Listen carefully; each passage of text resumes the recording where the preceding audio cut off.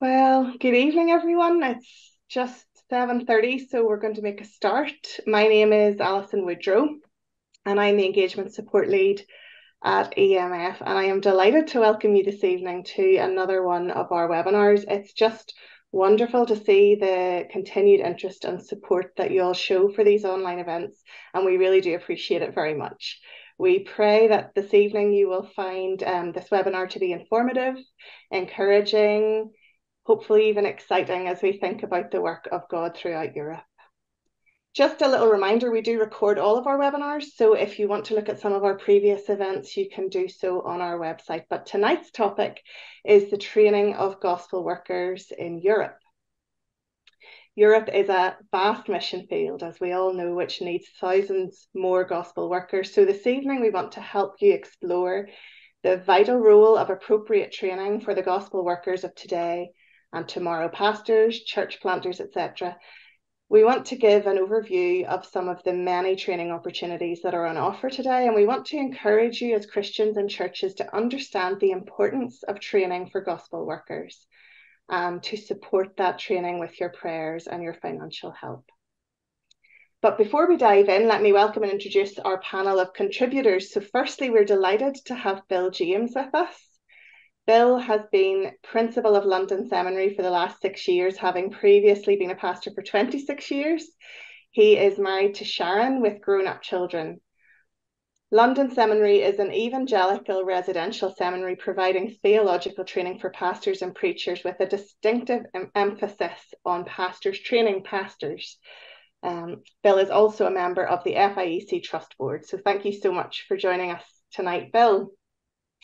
Next up, we welcome Dr. Clive Bousher. Clive is Provost and Director of Mission at Union School of Theology in Wales, joining the ministry there about 2 years ago.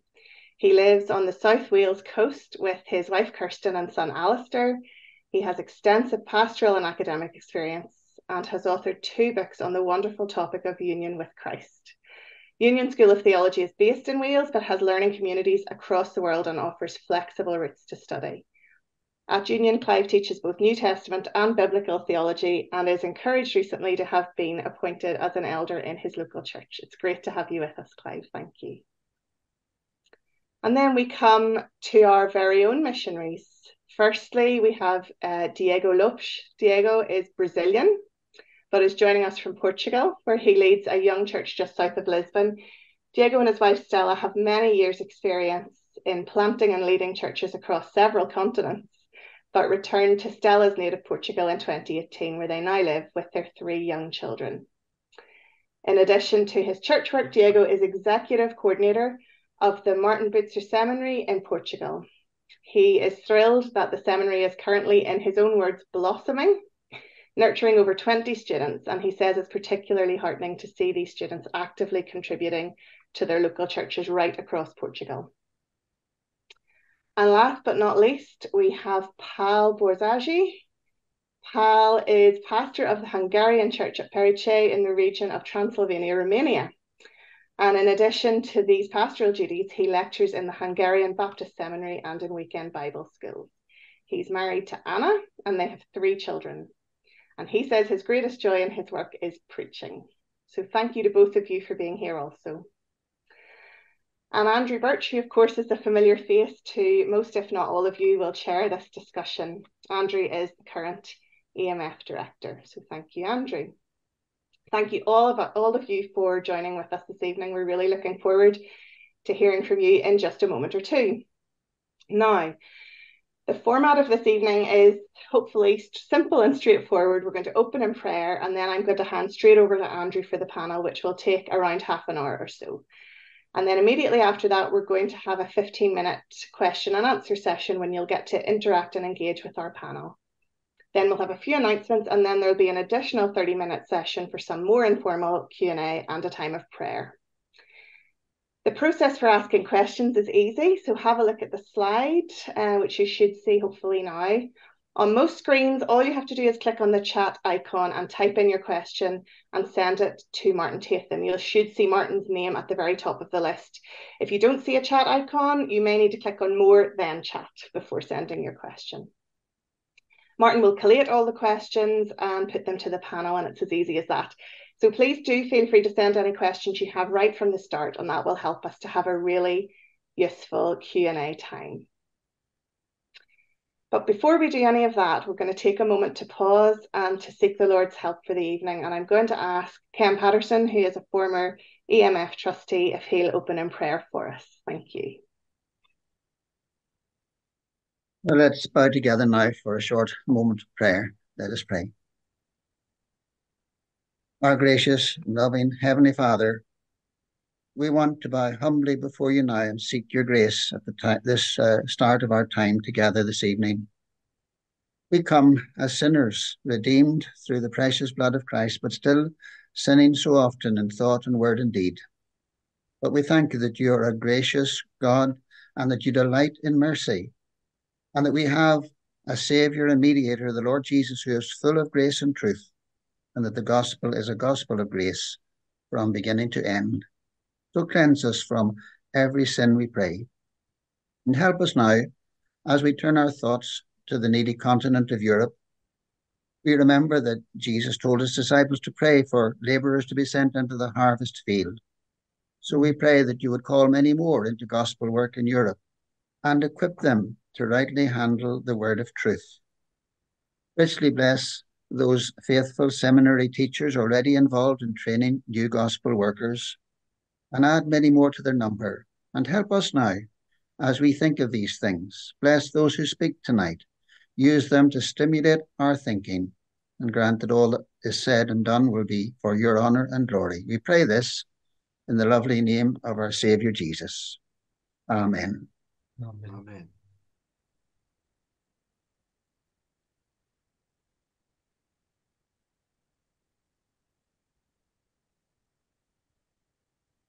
So over to you, Andrew. Thank you, Ali.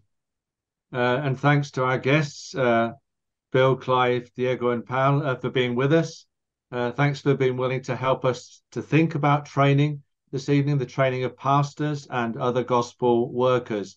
So Clive, if I can start with you, what do we mean by training? Who needs it and why? Well, training is a word maybe that would appeal a bit more immediately if you're into sport than into something like music or the arts, perhaps. But really, we're talking about development, the development, growth, and formation of gospel workers, and that's a process which includes theological formation, I think, spiritual formation, and practical equipping as well. Most people, whether you're going off to plant a church or to pastor or to do some other kind of ministry, I think need an intensive period of training as they set out in gospel ministry and mission. But training is a process that's ongoing, isn't it? It's a process that we won't complete this side of glory. We're always growing in Christ. And we all need training of different kinds at various times. We're not individual islands. We're part of the body of Christ. And this is part of how we grow. Great, thanks. Anything to add, Bill, Diego, or Pal? Okay, Bill, if I can come to you then. What's the biblical basis? We want to be biblical. So what's the biblical basis for the training of gospel workers? And where does the Bible teach or maybe imply that pastors and other gospel workers need training? Yeah, well, if you look at the New Testament in search of a seminary or a Bible college, you will sadly be disappointed. But still, there is clearly some training going on. If you think of the apostles, for example, they were living with the Lord Jesus Christ throughout his earthly ministry. So they heard his teaching, they witnessed his ministry, they saw the example of his life. And indeed, the Lord Jesus gave them ministry experience. He sent them out to preach. He involved them very much in his ministry. And then in the time of the apostles, it seems the apostles adopted a similar model of training. So, for example, Paul and Barnabas took John Mark with them on their first missionary journey. And then Paul took Timothy later on, who became the pastor of the church in Ephesus. So we can assume that just as Paul had been trained by Gamaliel, so he used similar training methods for his own apprentices, and then we read that in 2 Timothy 2:2 there was some sort of plan or program to pass down the deposit of the gospel from one generation to the next in terms of preachers and teachers and leaders of the church. So that's broadly the biblical basis. Obviously, that developed later on in the early church and into church history. But the important biblical principle is that the training for the apostles and the apostles' apprentices was a balance.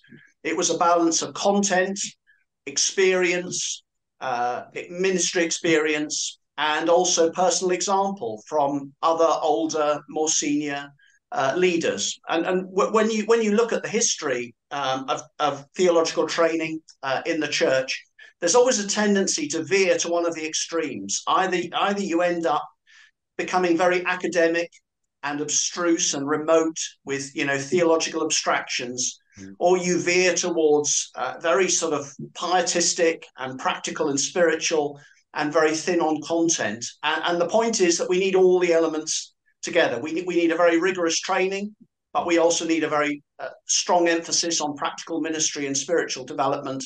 And the destination is always to be equipped for ministry. Great, thanks. Any of you brothers want to add anything to that? Okay, feel free, all of you, to chip in after each one of you has spoken. Diego, if I can come to you. And now you, as well as being a pastor, Diego, are involved in the Martin Bucer Seminary in Portugal. That's a very young seminary, as I understand it, only in its second year. Can you tell us how that dream became a reality? Well, this dream started about 11 years ago when two pastors here from Lisbon thought, we needed training in Lisbon that would reach the necessities of our Portuguese context.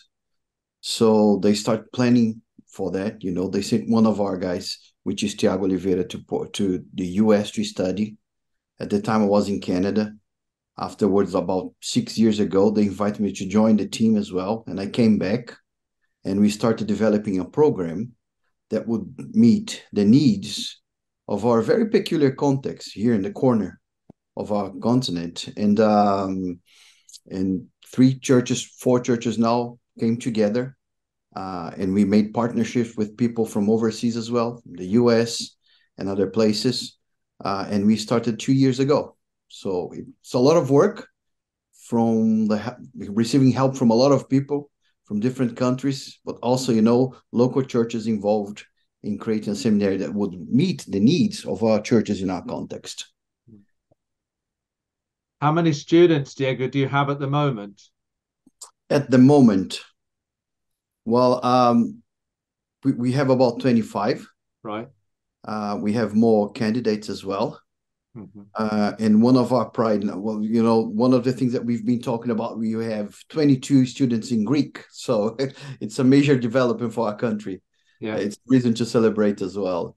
So yeah, we have people coming from the north to the south of Portugal. And it's about 22 students right now. And Diego, tell me, would you say that different kinds of gospel work, whether it's pastoring or church planting or evangelism or whatever, would you say that different kinds of work require different kinds of training or different levels of training, maybe? Yeah, we would say different levels of training. What happens in our seminary is that we have 3 levels of training.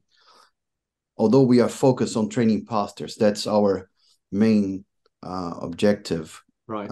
But we also understand that sometimes, in the churches, especially traveling in our country, we see that there is a need for theological training for Sunday school teachers, for deacons, for other people that need training as well. However, because they're not training for pastoral ministry, they won't have the same requirements. But they also need to understand and to have a contact with a theology that would help the local church. Mm-hmm. So that's what we do. We have a basic training as well, intermediate training, but our main focus is ministry training that we call advanced training, mm-hmm. Advanced theological training. Great, thank you. Pal, if I can come to you, and this is quite a broad question, so I hope you're comfortable with it. What subjects or areas do you think should be included in any well-rounded training for gospel work?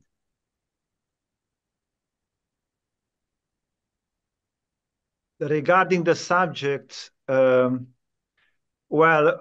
there are many subjects. We can categorize them, and there are certain subjects that pertain to the text, how to interpret the Bible overall, how to exegete concrete text, whether it relates to the Old Testament Hebrew or New Testament Greek, or so we would pertain some subject to those areas. Others would cover or would be brought together under the umbrella of biblical studies, how to understand the Old Testament or the New Testament.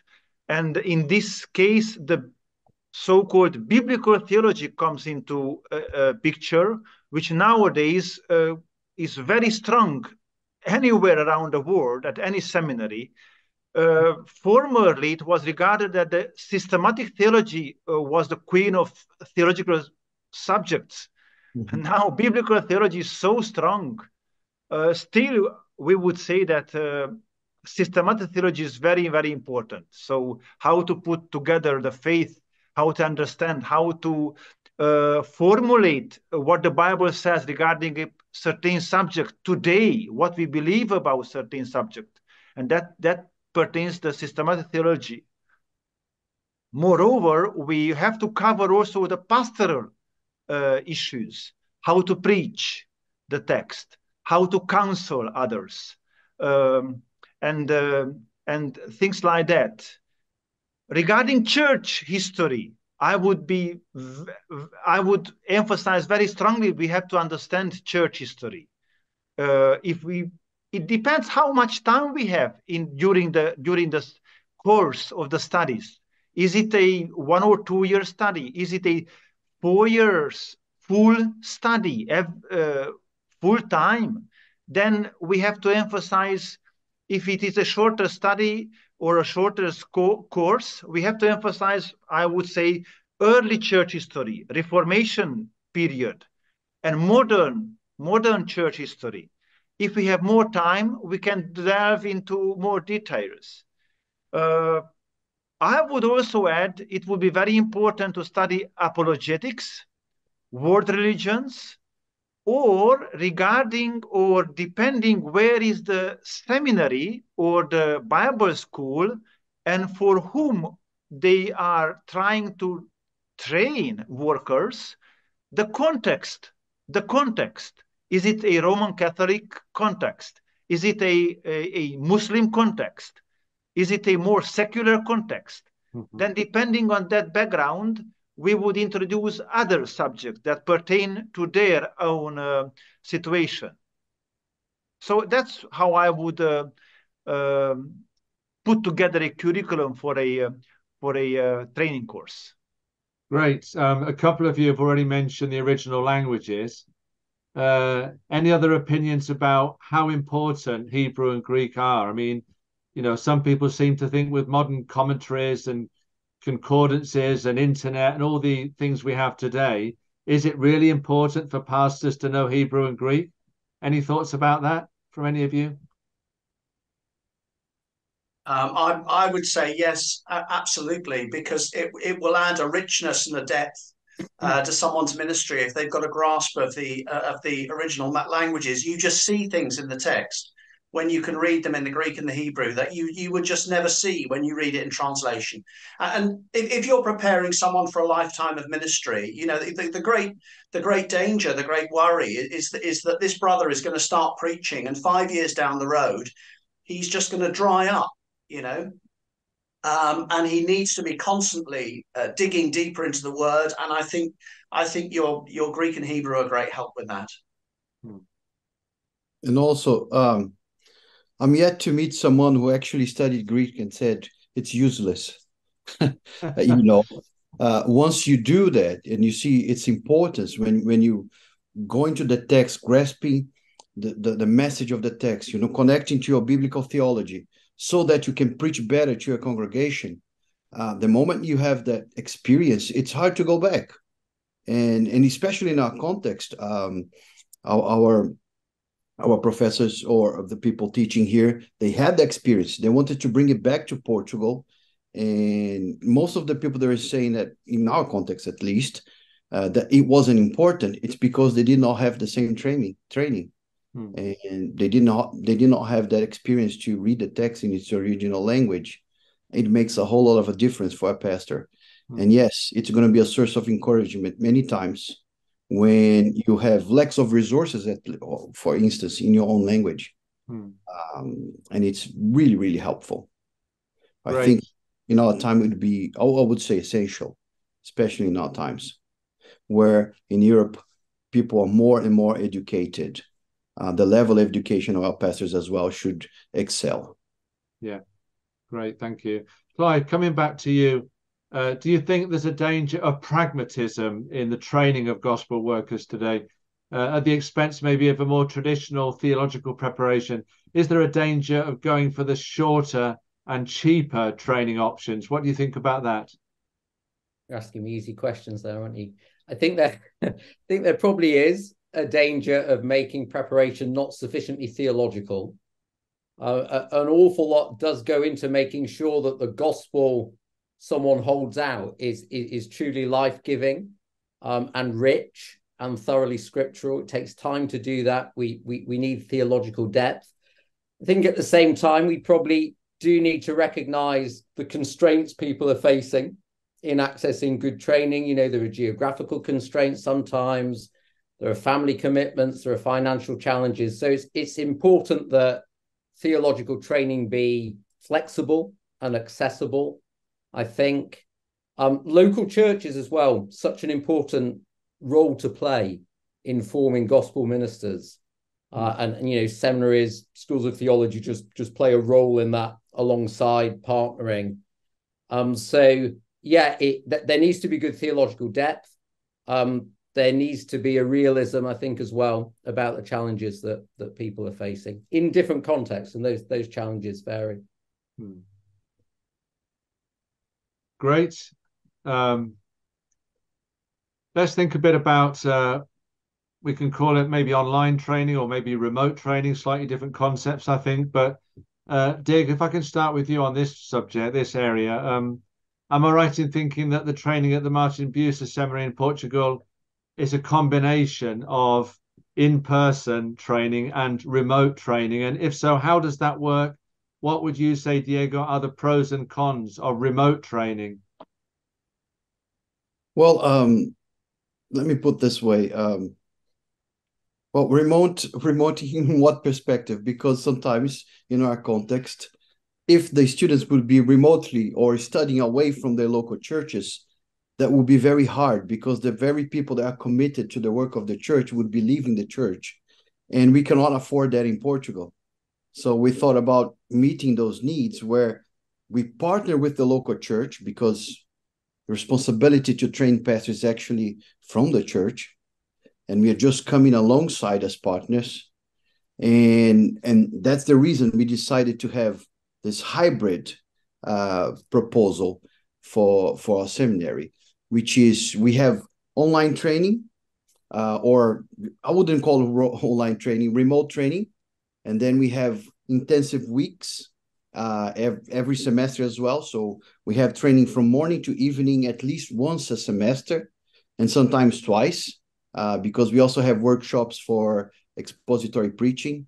And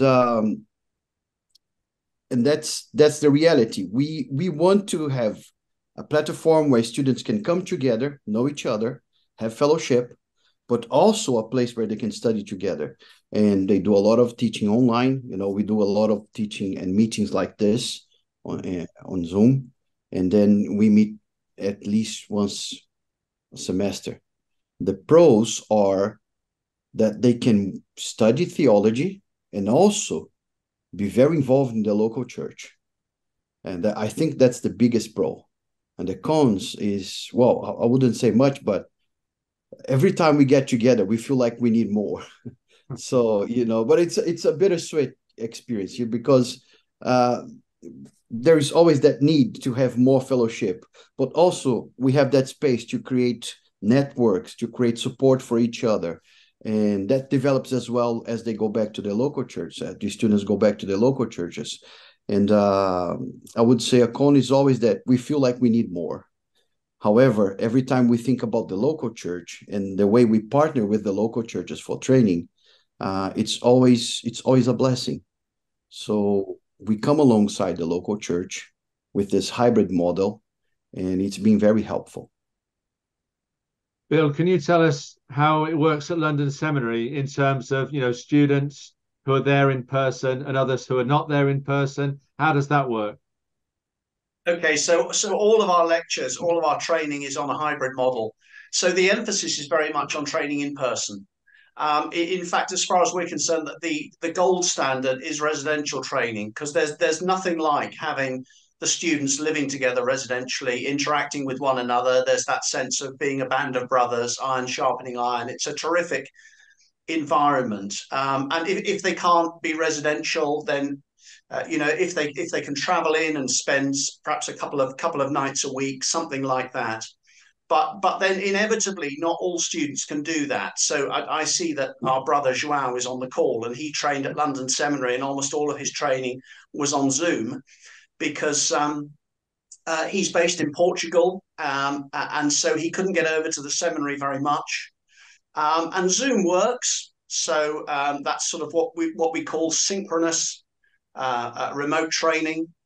But it isn't nearly as good as in person. So when our brother João had the opportunity to come over from Portugal and be at the seminary in person, he discovered it to be just a completely different experience. It's a much better experience to be in the room, engaging with the lecturer, engaging with the other students, having the informal questions, conversations over coffee, over lunch break.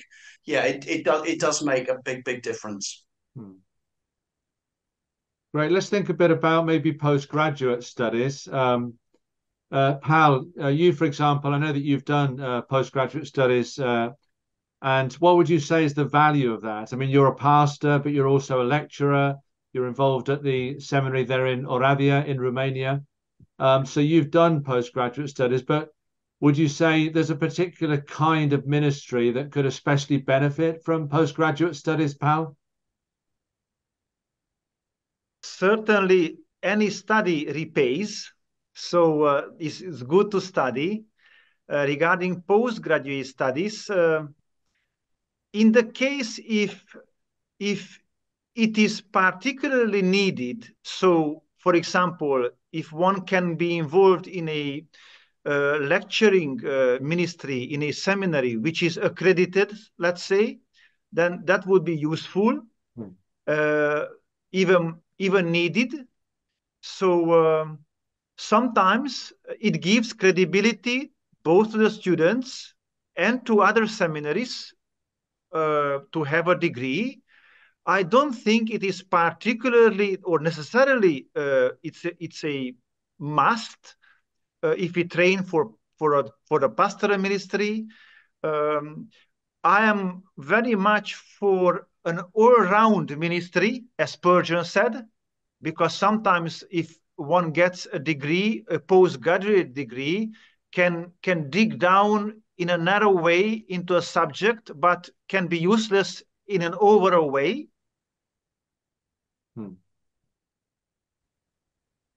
So it has to be, depends also if they have finance to do it, or if they have the time, or if the church allows that. In my case, it was sought and advised to do it. At least I have done it. So yes, it also depends if the students want to get a degree which is useful to them somewhere else, not just for the pastors in their ministry, but we train teachers of Christianity in our public schools. So they need a degree. and in that case, that is very useful. So it has to be approached in a very balanced way. It depends, I would say. It depends. Okay, thank you. Bill, I think Clive referred earlier to the close relationship between seminaries and Bible college and local churches. But what about training in the local church itself? Shouldn't we be making more use of that in addition to more formal seminary type training? How can we encourage, Bill, a culture, let's say, of training in the churches? Okay, well, that's a brilliant point about a culture of training in local churches, because surely all of our local churches should have a culture of training within them. If you look at Ephesians chapter 4, the whole business of pastor teachers is to be equipping the saints for ministry. So we're always to be looking out as to how we can develop and encourage the gifts and ministries of those within our congregations. And what training is there for, the Sunday school teacher or the youth worker, or are they just thrown in at the deep end? My women's worker, when I was a pastor, was brilliant at encouraging women and equipping them to grow and develop in skills and confidence to lead Bible studies and to read and pray and disciple other women. Are we equipping and training folks for their secular employment, the challenges they're facing in terms of Christian faith there? And we should always be asking, where is the next generation of elders and deacons coming from? Giving responsibilities early on to young men, giving instruction, encouragement to read good books, all of that experience of preaching, giving devotions. So yes, that culture of training is vital. And then we could say, well, why don't we just do seminary level training in the local church and make it all local church based? The problem with that is twofold. One is that there's very few pastors with the skill set to be able to teach Greek and Hebrew and all the theological disciplines and practical disciplines for ministry training. And the second problem with that is that there's a real advantage in stepping out of your local church setting to encounter others from different backgrounds, so that you see different sorts of churches, different patterns of ministry. You learn to get along with folks with different convictions to yourself than you've grown up with in your own local church. And that's a real learning and a character forming experience that makes you think. But it's not either or, it's both and. So, it's the seminary working alongside and with the local church. The local church is always the heart of training, and the seminary comes alongside to help and provide those other elements that might be advantageous. And Bill, what about things like placements, church placements, internships? What part can they play in the training of workers? Yeah, well, it's just great if students can have experience of different sorts of churches and talk to a variety of pastors about their experience of pastoral ministry. I rather mischievously enjoy sending students to churches which might be a bit outside their comfort zone so that they get an experience of something a bit different. But I think especially when we're talking about European students, it's great if they can, for example, visit the UK, spend some time in British churches, which perhaps are a bit bigger, perhaps exercising different sorts of ministries, and they can think about ministry in different ways. Great. Great. So, Clive, Bill just mentioned Europe. So that leads us neatly into the next question I have for you, which is, thinking now about the whole of our continent rather than just, the UK or whatever. But I know that, Union has these learning communities all over the world. And so from your experience and what you've seen of that, would you say that Europe is still too dependent on English language training? I mean, what more could we be doing to encourage the training in each of the local languages and not depend so much on English language training? Yeah, thank you. I mean, we're really grateful to be able to set up learning communities in some countries in Europe. For instance, just recently we set one up in Poland, but it is dependent on a certain level of English proficiency on the part of the people who are training. Ideally, you'd want there to be a local seminary there, but of course, that's not always the case. Things that can help if it's provision from the UK, things like translation of books, use of subtitles, if you're delivering the teaching on video, local mentors coming alongside and helping, so you've got a sort of bilingual setting We're actually starting to do a little bit of that in Wales with use of the Welsh language as well. So yeah, it is a challenge, and you get the impression that more provision in languages other than English really would help in parts of Europe. Do you have thoughts on that, Diego? Well, in my context in Portugal, we think that's very important for our students to speak English. We feel isolated sometimes in Europe because of our language. So in order to have a language that would be common to everybody so that European countries could help each other, it's adamant that we learn a language that's going to be a bridge so that we all can communicate and contribute. Even now, we're having more partnerships with our Spanish brothers. And although people think we understand each other, every time we get together, we speak English. So it's very important. The seminary, you have that understanding, that missionary understanding as well. And our students will benefit from that as well. So I think, yeah, it is important to have material in our own language, but it's also important that our students speak English. Great. Thanks. Pal, coming back to you for a final question. There's so much more that we could obviously ask and think about in this vast, important subject of training. But Pal, we've got a lot of people with us this evening who, belong to churches. Maybe some of them are church leaders, just members of their churches. How would you say that people, like the people on this call this evening, on this webinar, and churches, the churches that they represent, what more could they do to support training, the training of gospel workers in Europe? How would you encourage the people that are with us this evening to get more involved in supporting training in different ways? In one sense, they could do it, of course, financially. As in our churches, we support our seminary, each church. Another way, everybody could look around and to see if they can encourage somebody in the church to study further. Maybe there is a young man who could be encouraged, and I would say that would be very useful as well.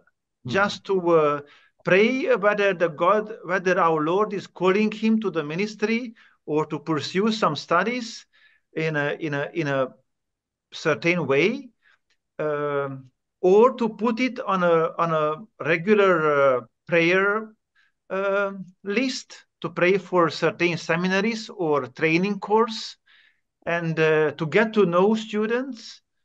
Those would be my thoughts.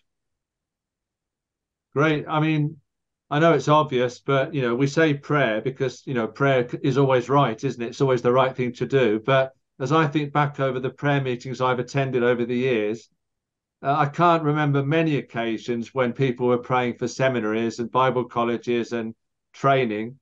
So I certainly think that pastors and other church leaders could do more, perhaps, to encourage their congregations to include praying for training and for training courses and training institutions in the church prayer meeting and so on. I think more could and should be done probably in that respect, just to get people not forgetting how important training is, however we go about that training, but to pray more and to pray that, the Lord will raise up more people and then they'll get the training they need and they'll become increasingly useful with that training. So I think all of that could be incorporated more into, regular church life in many of our local churches.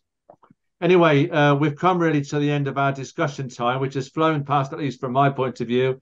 30 or 35 minutes or so flies past very quickly. But can I just say that, I really appreciate the time that you brothers have put in. Well, first of all, for being willing to accept our invitation for this evening, but just for the time and the thought that you've given, to the questions. And I really think it is an important subject, because I personally believe that we want to see new churches being planted everywhere, but you can't have church planting without trained people to lead those church plants. So I think those two things go definitely together, training and church planting. So, training is so important if we want the gospel to be spreading, not just all over Europe, but all over the world. So I think this has been really helpful, to guide us in our thinking about training as being important and so on. So hopefully we'll have a Q&A time now.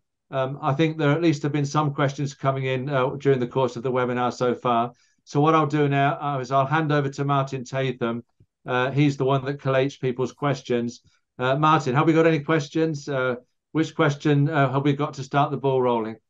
Yeah, thanks, Andrew. We've got several questions. Then maybe I could just remind people as we go, just to, if you want to ask a question, let me just share my screen again. The process is to put your question on the chat. We've got several going there, and then I'll try and collate those, and I'll see if I can keep pace with them. We've got questions coming in as we talk, so I'm trying to look at those coming in and then put them out to the panel. So you'll have to bear with me a bit. But we've got several already. But maybe I could just ask a general one about, I suppose it's to all of you, including Andrew. What do you see in the last 10 years about the development of training in Europe? We still see many students coming to the UK for training, and there's a basic question, well, why is that? Are we seeing more good biblically based training establishments in Europe? And Andrew, please feel free to answer yourself, because I think you have as good a view as any of those. I mean, certainly I've seen over the last 10 years a number of new seminaries starting up in different European countries, and that's been really encouraging, because not that long ago there weren't many good seminaries in a number of European countries, and I think now there are more than there were. And the Martin Bucer in Portugal is an example of that, and I think there are others too in other European countries. Still got a long way to go. I mean, I think some people, this ties up with what Diego was saying about the need to learn English. I think that although we may want there to be seminaries in the languages of all the countries, but at the same time we see the value of people learning English, because just by learning English, they're going to be able to read more Christian books, have access to so much that they don't have access to in their own language. So I think it's a balance, really. I would love to see, seminaries springing up in every European country, with the language of that country. But at the same time, I see the value of all students learning English for all sorts of other benefits that they get from that as well, And I think that's going to be a reality in the European Union more and more, because here we have neighbors that are Polish, we have neighbors that come from all over Europe, we have immigrants as well. And because that's our reality, in some instances, if we want to minister to the people that are actually in our neighborhoods, we cannot speak only our language, because that's not our reality anymore. So we need a bridge. We need to bridge that gap, also speaking English. That would be very helpful, especially in Lisbon, I would say. Today, it's very important to communicate to people in Lisbon, 2023 or almost 24. It's very important. We just have to speak English everywhere. So it's a necessity for the ministry right now. It's very helpful as well in terms of resources, and especially networking, because European countries need each other for training. So that's very important as well. Thanks. We've got a couple of questions about selection of students for training. And maybe I can combine two questions, one from Andy and Jean Woods about how do you select students and avoid simply filling vacancies. But I suppose also link with that, and then Sam Brinkley asked us to say, what's the processes in place between the training establishment and the home church to make sure that a prospective student has been called by God and has the support of a home church? Maybe Bill, could I come to you on that one first? Yeah, so all seminaries are under pressure in terms of wanting to recruit more students. All seminaries are losing money and wanting to attract more students for the fee income and so on, more and more support. So the great temptation is to open the doors wide and to welcome in as many students as possible. But that's fatal. It's just hopeless. It doesn't actually serve the seminary well in the long term if you're training men who are not called to ministry. It doesn't serve those men well, and ultimately it doesn't serve the churches well. So you have to be pretty ruthless. And in terms of our selection, there's an application process, there's an interview, But then in addition to that, there are references from the local church and perhaps from other senior leaders who know this candidate. And we rely very much on that. But, you know, I would love to see even more. I'm very interested that regularly at the seminary we have visit days. Only once, I think, have I ever known a prospective student come along to a visit day with his pastor. And I just thought that was terrific. That the pastor was taking such an active interest both in the prospective student and in the prospective training destination, and we can have conversations with both of them at the same time. And that's the sort of partnership that I really appreciate. May I add something? Go ahead, Pal. Yeah. In our case, our seminary is small, but to select students is very strict. Nobody can apply to come unless he's a church member, at least for 3 years, and is involved in the church in different ways, in different ministries, youth group, or leading prayer meetings, or even preaching. But nobody can apply to come to the seminary unless at least 75% of the church, of his local church, votes for it. Goodness, that's a high benchmark. That's we wouldn't accept anybody without such a recommendation letter. And then a group of pastors or leaders would ask him to share his testimony, how he got saved, what is his thoughts regarding ministry, and what does he has a call, and so on. And at the end, nobody would be ordained nowadays unless he finished well his course, including the dissertation as well. So that's very, very, it's a part of the faithfulness that he has to show in order to go on to the pastoral ministry. Thanks, Pal. Sounds very thorough. Well, okay. Sorry, Diego, go ahead. In our context, I would say amen to everything that was shared. But we also have to remember in our context that a lot of our candidates are already pastoring churches. So we have students that are already pastoring churches, and they feel they need training. So they come to the seminary while they are pastoring churches. And that's an interesting point. So the majority of your trainees, your students, are part-time and already involved in pastoral ministry. Yes, I have to check exactly the numbers, but yeah, a good number of them are already pastoring churches. Thanks. I'll keep sort of get through as many questions because we've got some really interesting questions. We've got a couple which are both related, coming back to this topic about joining together communities of learning. One from Marian, and I'm not sure I quite understand the question exactly, but he says, what's the value of the community of the hermeneutic? I think he's quoting Don Carson. Why and how do pastors relate to each other in fraternals to equip each other together to combat isolationism? And then maybe I could also add a similar one from Stephen Green about the value of living together in a community to progress holiness, relationships, and teamwork. Maybe Clive, could I come to you on that one about the value of joining together in training? Yeah, surely.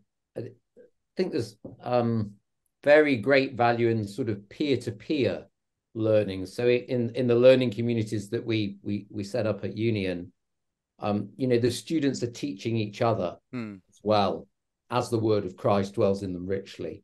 And so that sort of learning and formation, in community is, extremely valuable.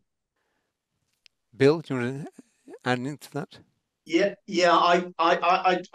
I just think that community element makes all the difference, and particularly being exposed to other students who have different opinions to yourself, and having to sit next to someone who is Pentecostal if you're cessationist, or having to sit next to someone who is pre-millennial if you're post-millennial.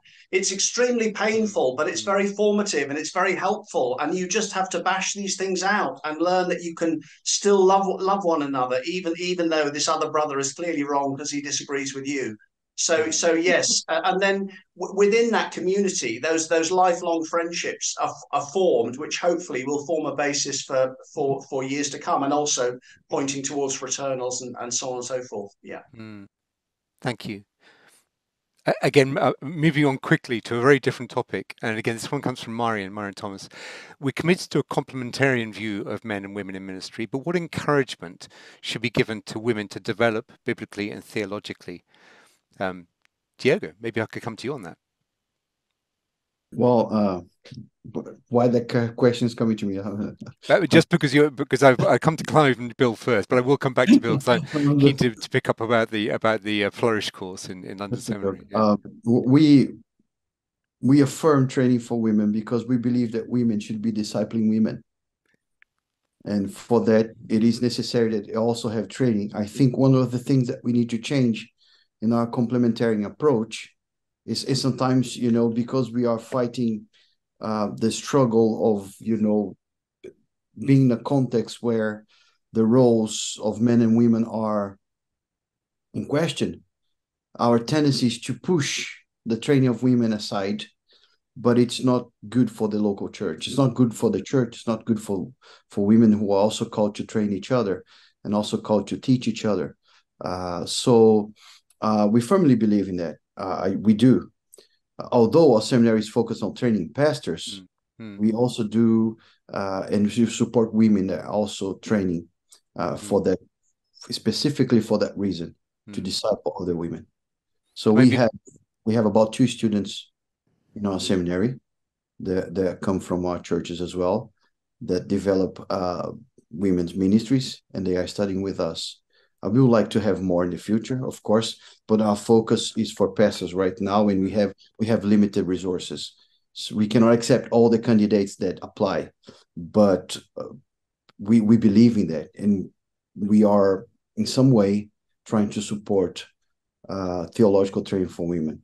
And I would say as well at home, my wife is very connected to training other women all over other women ministries all over the country and other places as well outside of Portugal. So in our local church, in our seminary, we do believe as complementarians that women should be trained to develop their own ministry amongst women. Clive and Bill, maybe you want to add anything to that? I know a lot of people have spoken very highly of the Flourish course. Clive, I'm not sure about Union, but what course is there? But anyway, please feel free to add to what Diego said. Yeah, I'd just say amen. Yes, there is the Flourish course at London Seminary, sort of 2-year course, 1 day a month. For women ministering to women, includes elements of doctrine, biblical studies, ethics, and areas of practical ministry for women ministering to women. But my experience of training for ministry when I took my master's degree was that my wife was training for the same degree alongside me, and there's very much a sense that when you're in pastoral ministry, your wife is alongside you, and if she's not 100% on board with the program about your convictions and about your approach to ministry and actually your goals and your aspirations in terms of how you're leading the church, then you are completely lost. So both the man and the woman have to be taken very, very seriously, and we have a seminary wives program and so on and so forth. So yeah, absolutely. Yeah, amen as well. We have a Priscilla course at Union, which helps to introduce women to theology. But about a quarter of our students are female on the formal degree programs and are training for all sorts of different kinds of ministry as well. So, yeah, really important. Well, I think we're going to run out of time with all the questions, but maybe I could just finish with one. Maybe I could direct this to Pal, at least initially, and it comes from Malcolm and Jean McGregor. Pal, you mentioned looking out for younger men with potential. What about older men who are already proven in the church, who may be retired or approaching retirement, maybe have more time if their children have moved away, but could give more time to ministry? What about the training of older men? in the case of older men who feel or a sense of call to the ministry, they would be ordained on the basis of that call and the recommendation of the church or the vote of the church, even without theological training. But after that, we would recommend to pursue some kind of loose training that would fit his own pace. So yes, we do make a difference, and the older ones it's open and it's possible to get into the ministry or even to train or to study. We have smaller Bible schools as well, weekend Bible schools, where people who are free on Saturday, they have a day off, they can attend the schools, and that is useful as well. Thanks very much, brothers. I think we've got a few more questions. We'll take that to the follow-up session for those who want to stay, but maybe I could hand back to Ali now to bring the session to a close. Thanks, Ali.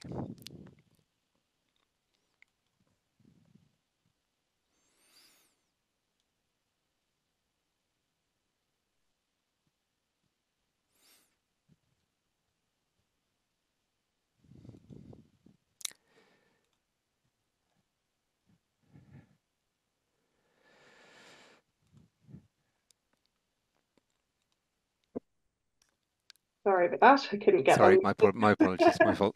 That's all right. Well, yes, thank you, Martin. Thank you on everyone's behalf, Bill, Clive, Diego and Pal, and of course, Andrew. We've really loved listening to your ideas and your thoughts on training, and I think it's been really helpful to consider some of the options and the challenges, and I think I can safely say that you've given us plenty to think about and to be encouraged about, and as Andrew mentioned, to pray more fully for. So thank you so much for your time and your input.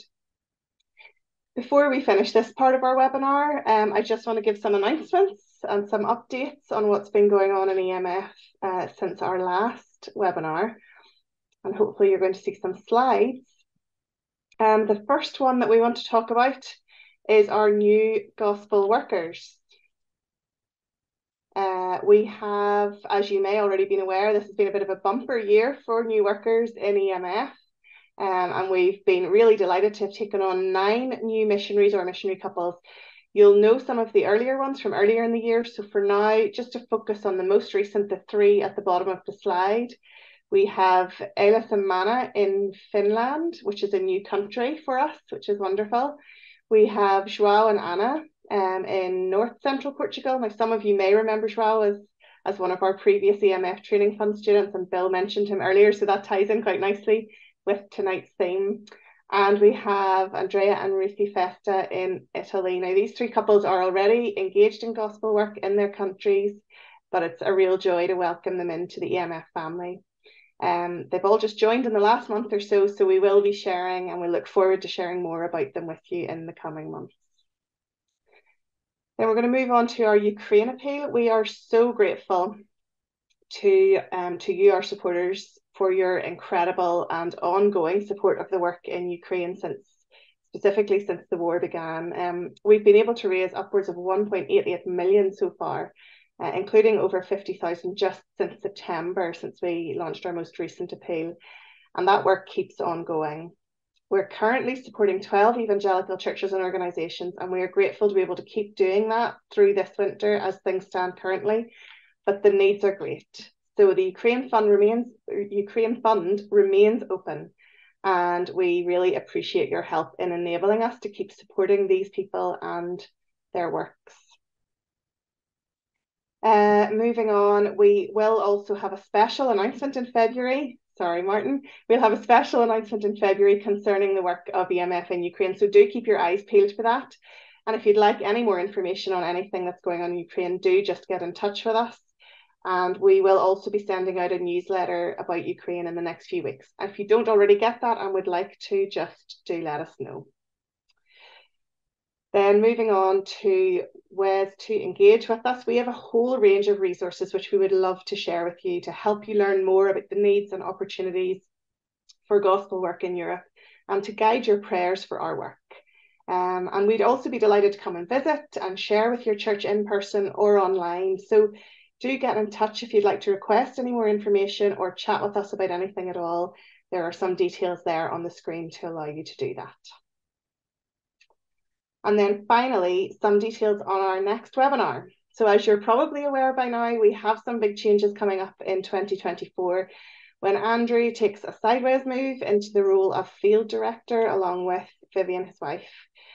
To allow for this to happen, Scott Moore will be joining EMF as the new director. So in our next webinar, we'll be interviewing both Scott and his wife Lorna and the Birches and finding out more about them, about their new roles and about what lies ahead for EMF. So why not pop the date in your diary now? It'll be on the 5th of February, Monday the 5th of February at 7:30 p.m. as usual. Now, if you need to leave us, you can do so in a moment, but we do tonight have an additional breakout session which will last for an extra 30 minutes. It's a further opportunity to interact with the panel and also to spend a short time in prayer together, and we would love you to join that. But for now, I'm just going to draw this part of our meeting to a close in prayer. Let's just pray together.